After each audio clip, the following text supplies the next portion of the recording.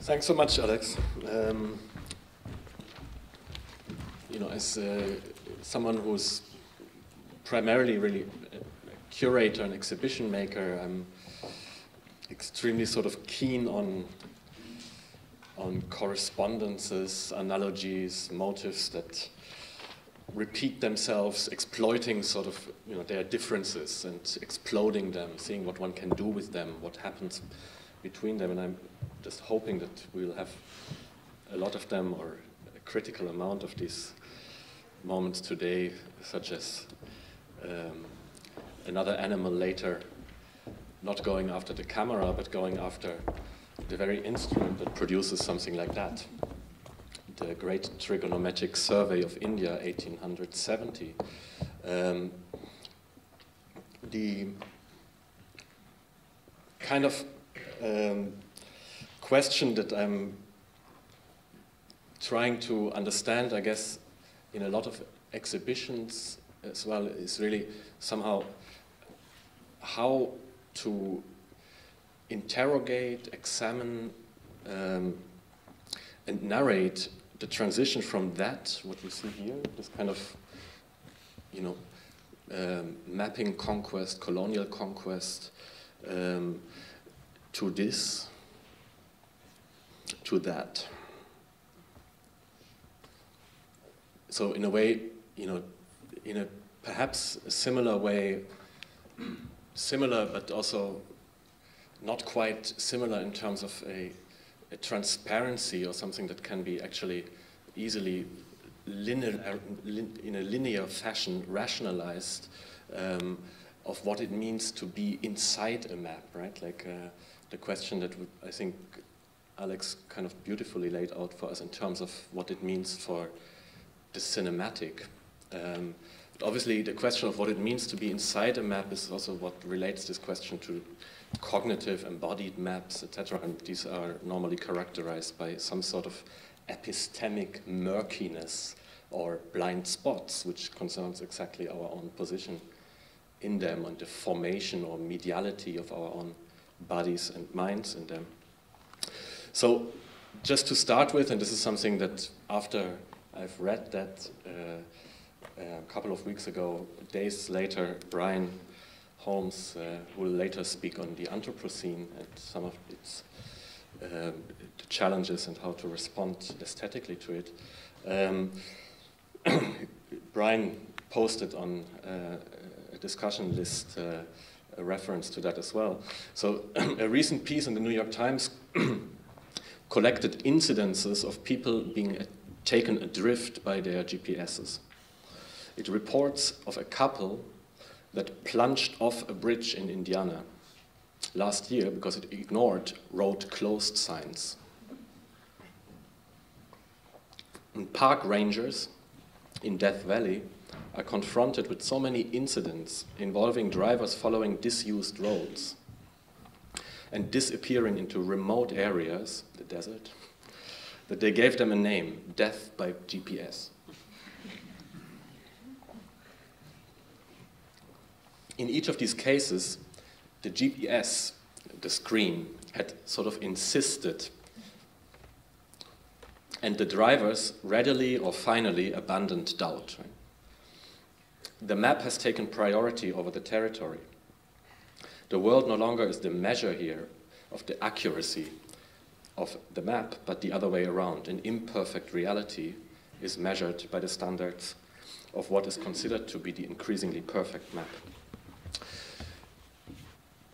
This is kind of interesting on the level of behavior and cognition, right? Because somehow what happens really is, what do you rely on? What is sort of the stable referent here? And the thing that seems to be happening here is, in a way, you could say maybe, cosmological, of a cosmological dimension, because for the GPS to be wrong, right, the entire cosmos would have to be out of order, or at least, the order of the planets or of the satellites, if you will.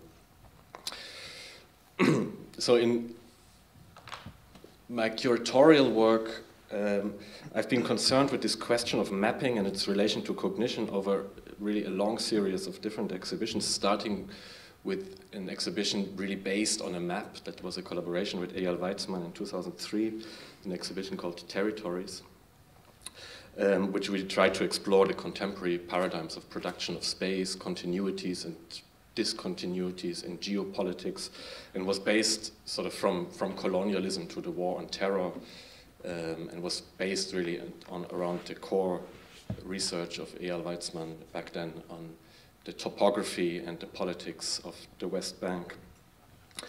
2 years before that, I've first encountered that question of mapping on a different scale, on a more, on a scale that was more concerning images, and that was when I had the chance, I was lucky to be part of an organizing group for a conference called Suchbilder, Searching Images, Steps Towards an Archive of Cinematic Topoi. Now, that conference took place at the KW in Berlin and was organized by Harun Farocki and a group of media scholars, among them Ute Holl and Stefan Heidenreich, and people really that all in some way, more or less direct, in most cases more direct, were influenced or students of Friedrich Kittler. Harun Farocki in this conference presented his vision or the problem of what a lexicon of cinematic topoi could be, and what it would mean to address images with images in that sense. And he was interested to hear what programmers would have to say about that question, working on the very question of building search engines that would allow us to search images with images, no? And the whole question of the addressability of images and the relationship between text and image, that is of course a major question concerning all of us insofar as we're dealing with art history and cognition. Jeroen, I need the bottle of water somehow.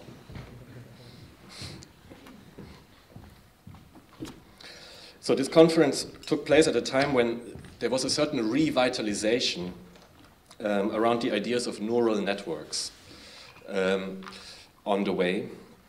And this is an idea that really goes back to the 40s and is one of the origin stories of the age of computation, and also with crucial differences that I cannot go into now, somehow of the cybernetic sort of integration of the technological and the biological, the kind of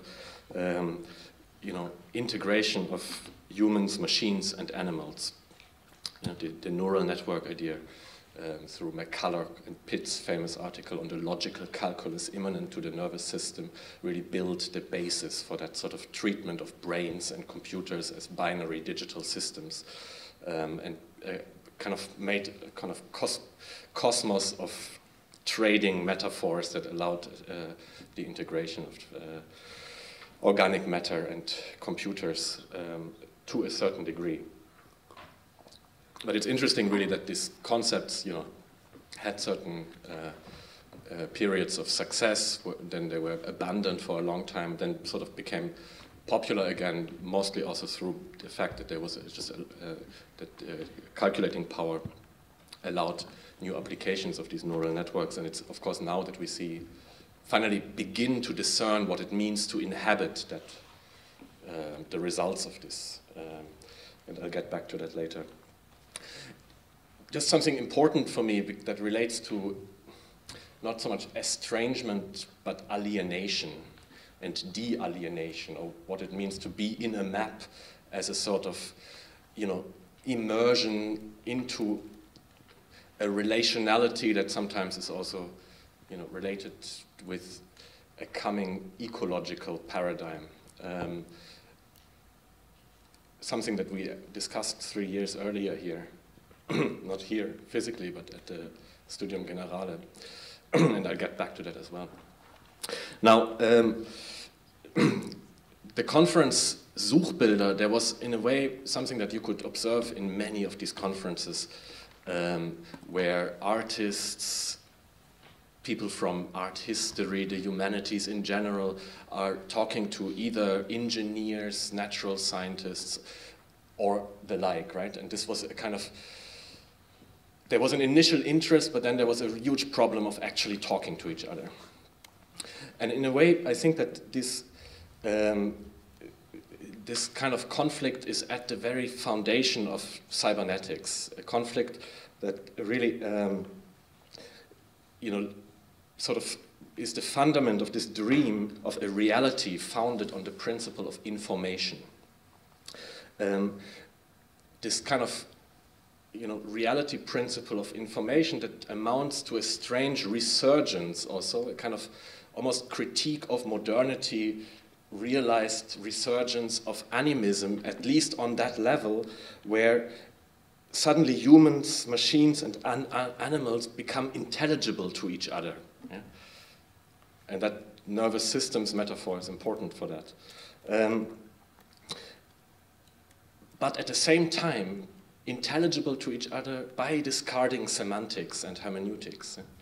It's a crucial conflict, sort of the other origin myth, Shannon's information theory and the formalization of symbolic logic and the computability of logic that lies at the other sort of column of the cybernetic age.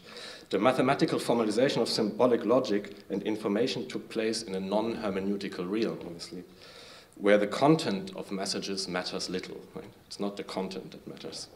And this is something where sort of counting and computing are separated from the semantic and understanding of what it means to understand.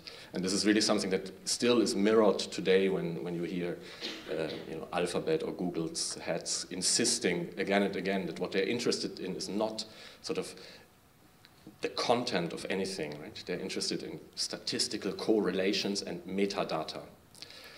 They're not interested in understanding what people really want, etc. They're interested in an abstraction that allows, that is based on that very split that in a strange way informed also this conference that I'm talking about.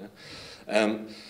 Now, of course, this very distinction becomes irrelevant today, right? It becomes irrelevant in the moment where the difference between sort of identifiable or let's say private data and metadata becomes in itself obsolete. Why does it become obsolete? Like metadata would be, just let's say indicating time, place, etc., but not indicating your name, for instance, or anything considered personal. It becomes irrelevant because it's already possible to identify a person through metadata. And, like, let's say, for instance, by the rhythm that you use in typing on a keyboard. So metadata in itself is no longer really a category that is useful because somehow it has closed down upon us. Yeah? So that is one of these kind of rather interesting becoming environmental, that this image of the satellite junk around the planet, this kind of dynamic enacted planetary map that this image here shows. So there was in this conference a kind of, unbridgeable gap between sort of the cinephiles, the iconologists, those who dealt with this kind of question of the blind spot and the epistemic murkiness in what it means to understand images, and this kind of need to understand images again and again through the very effects, through the way they kind of inform, mold, and produce subjectivity. But of course, this is something that the programmers trying to build databases that's where a train can search other trains or dogs search dogs, etc., were utterly unable to follow and not interested in. So there is a kind of old distinction here between sort of, one could say, the positivists, right, that are interested in what you can calculate, pin down, see in an image, and kind of that increasingly endangered space of a non-positivistic understanding of understanding, of cognition, right? Something that of course, sort of discursively is pretty quickly entrenched into old battles, like that may not always be very productive in terms of the vocabulary that is used for it, but it's extremely important, I think, on another level, on a level of what it means to live in a kind of neo-positivistic map to which we begin to adapt rather than the old paradigm of sort of we as, you know, whatever, the imperial subject of mapping, encroaching on the unknown as the map of the trigonometric survey of India, right? So somehow on this, from this level of expansion into, you know, the not yet conquered, not yet tamed, kind of the colonial production, and it's the entire connection of this colonial production to the so-called anthropological machine, to use this Agamben term, or the entire anthropological kind of configuration of modernity with its others, with its frontiers, with its kind of asymmetries in its dualisms and dichotomies. On the path from sort of this kind of expansive paradigm to an enclosed paradigm is not something that we can grasp in a linear fashion. Yeah? Like, and to trace the kind of inversions and the murkiness of these inversions is something that I think a certain way of dealing with images can help us in a great deal to kind of to come to terms with that. On the level of those who developed what would become the dominant interface aesthetics, like Georgie Kepes from MIT or Buckminster Fullest, as Orit Halpan has shown in her recent book, Beautiful Data, it was about developing an aesthetics, and this is a note on this question of understanding, semantic, hermeneutics versus counting and computing. It was about developing an aesthetics that made data tangible on a sensorial and affective level, but one that would seem to be independent of content as well, like sort of this kind of interface paradigm that she traces in this book, sort of that which defines most of sort of the magic emanated from Apple screens. There is this split is reproduced, but there is a kind of level that tries to bring us into an affective synaptic connection with that abstract realm of you know, the information theory. You know? This is really interesting, I think. Hannah Arendt at the time was seriously troubled about this, and this is something that also Orit mentions in her book. Troubled by the consequences of an emerging world in which speech has lost its power to a language of mathematical symbols which in no way can be translated back into speech, no? And the loss of a critical place for human activities to enter the realms of representation and subjectivity she aligns with automations, I quote from Orit. Particularly the automation of computational machines. These losses of labor and language are for her fundamentally about losing connection and ability to act politically as individuals, not as masses. So this is a critique that, you know, perhaps by sentiment may seem old-fashioned to many of us, and yet it is absolutely crucial to understand what even something like the mass is today. You know? Back then in the 50s, of course, the mass was the crucial category because the whole question of governance and Nazism, modernity, and the emergence of the cybernetic program as a sort of correction of the ills of modernity and a kind of departure from some of its sort of colonial / genocidal even frontier paradigms. Yeah, again, back to the trigonometrical survey map as sort of emblematic for that frontier, perhaps.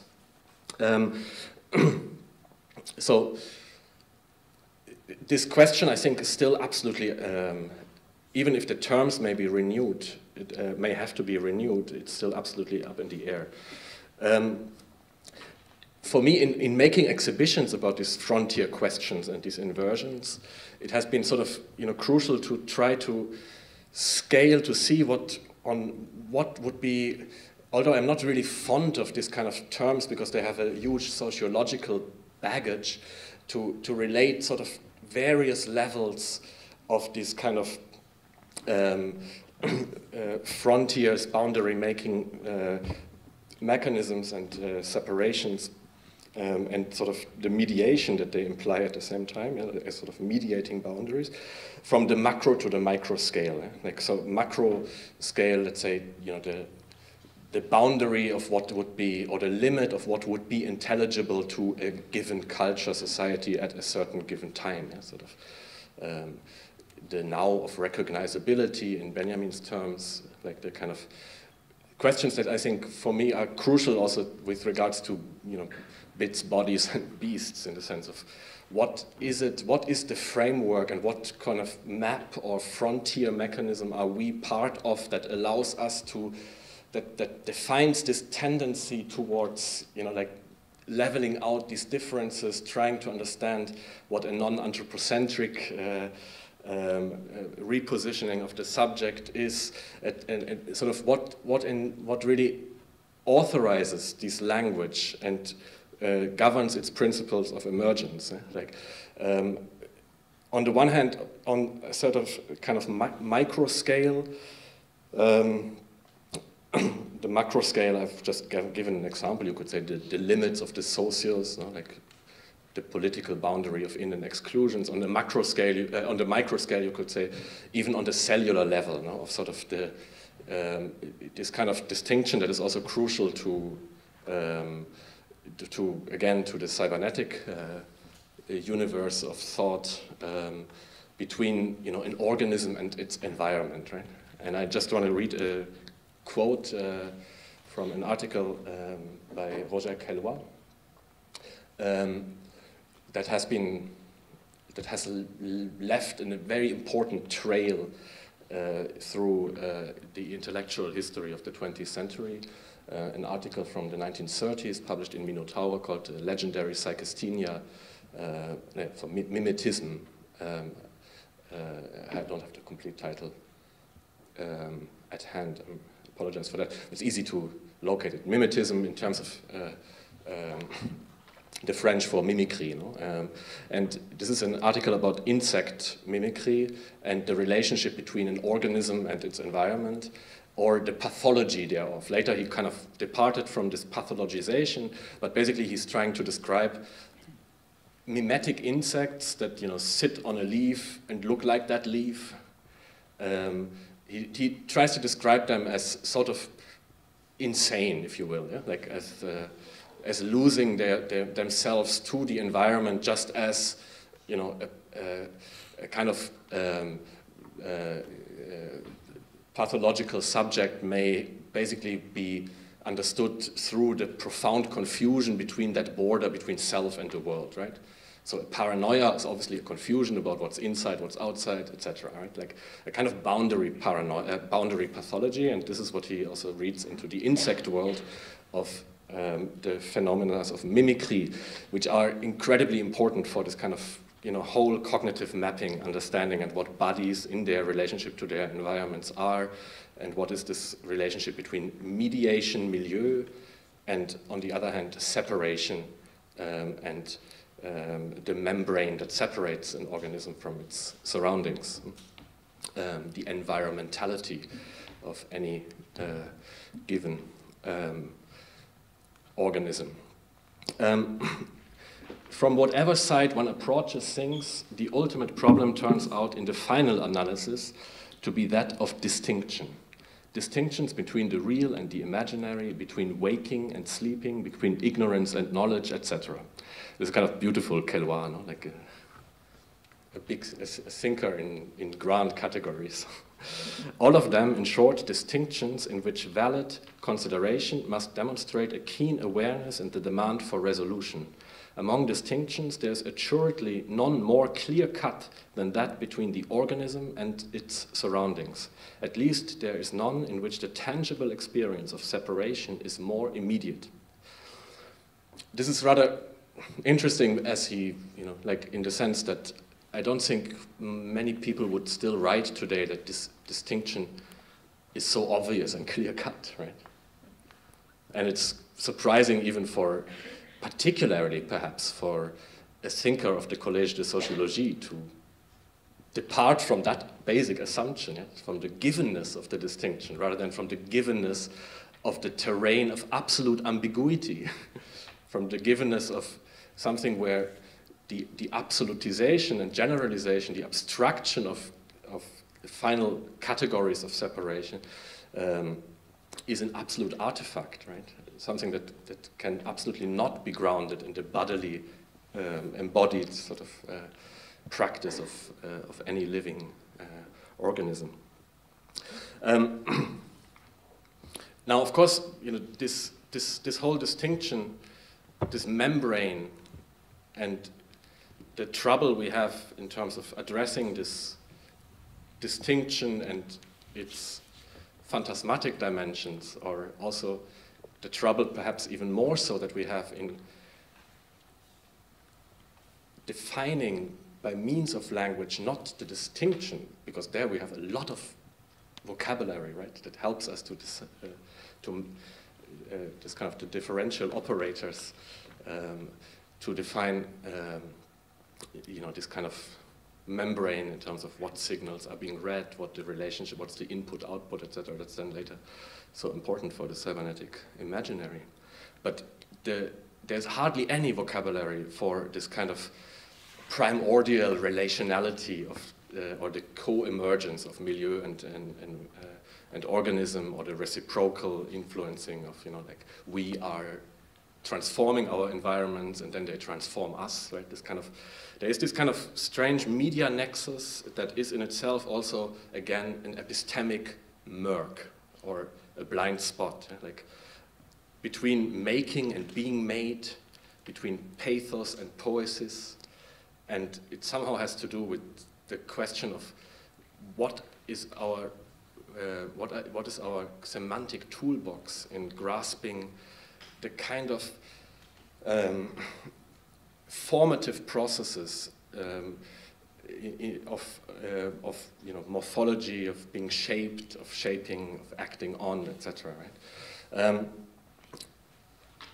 I think I'm running out of time, so I have to move with some of these things to the second part after the break. I just wanted to very briefly show two more images. Navigation systems. This is an example from the current exhibition in Berlin, Nervous Systems, where we're showing this this magazine, but also a short video of a ride with a car in California by a media scientist who is been writing a kind of Latourian-inspired history of navigation systems in terms of what it means to make maps operational. Of course, navigation systems for cars particularly are incredibly important. Now, this particular magazine here is showing the ETAC navigator. ETAC referring interestingly to Melanesian ways of navigating grand distances on the sea without much technological support in so-called ancient times. But the ETAC navigator is not a GPS, but yet somehow was the first really fully operational navigation system that one could buy for quite a lot of money back then. And its crucial innovation was somehow something that I think relates also, I guess, to the second part of the film we've seen earlier, was to position the driver in the kind of immobile center of the screen. What happens here is that the map is starting to move around you, sort of. So there is a kind of beautiful, strange figure ground inversion that happens. And it's quite difficult to explain why exactly that was the case, but definitely it was the crucial kind of point of innovation that made this one of the most successful sort of 80s technologies, revolutionizing somehow the subject's relationship to navigation, yeah? Like the world moving rather than you yourself, no? Sort of being in the center of the screen permanently. A last image. This was not easy to capture because you're not allowed to make photos of it. So I also didn't manage to capture one that, the ones that I really wanted to photograph, where the button on the left, greatly satisfied, is in most cases so used that you cannot even read anymore, or can't see the smiley on it. And this is a kind of tool that you find at the Chinese border, where you are being kindly asked to rate your officer's performance.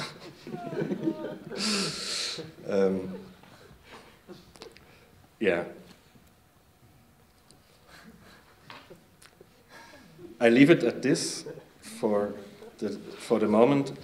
In the second part of my introduction, I'm going to speak about Harun Farocki. And one way of speaking about this frontier and its transformations through a kind of category that actually I stumbled upon through the work on ape culture. And that's the distinction that may sound at first obscure between the complex and the complicated. Shall we cut it here? We're going to have a roundtable later in the afternoon, so if there's questions to Alex, please make sure that you note them, because now I guess we have to stick to the tight schedule in order not to mess it up already at an early stage. And thanks, and see you in half an hour.